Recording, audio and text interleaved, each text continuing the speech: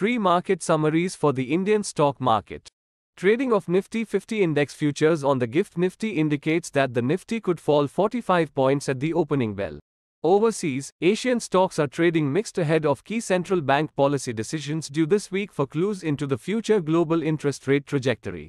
US stocks closed lower on Friday, led by technology-related megacaps, while investors weighed the interest rate outlook ahead of next week's Federal Reserve meeting. Back home, domestic stocks fell on Friday, tracking losses in other Asian stock markets. In the barometer index, the S&P BSE Sensex slipped 453.85 points or 0.62% to 72,643.43. The Nifty 50 index lost 123.30 points or 0.56% to 22,023.35.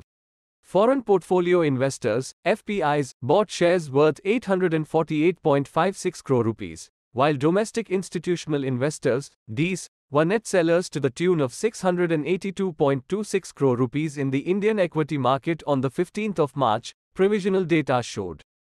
You can reach us via phone, WhatsApp, or email using the information listed on the screen.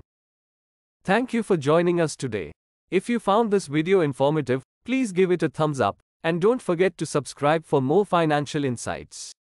And, as always, if you have any questions or topics you'd like us to cover in future videos, leave them in the comments section below.